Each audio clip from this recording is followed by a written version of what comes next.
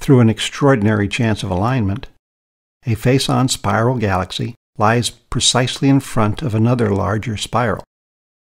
This lineup provides us with the rare chance to visualize dark material within the front galaxy, seen only because it is silhouetted against the object behind it. The bright blue stars forming a pinwheel shape near the center of the front galaxy have formed recently from interstellar gas and dust. A small red patch near the center of the image is the bright nucleus of the background galaxy, NGC 3314b.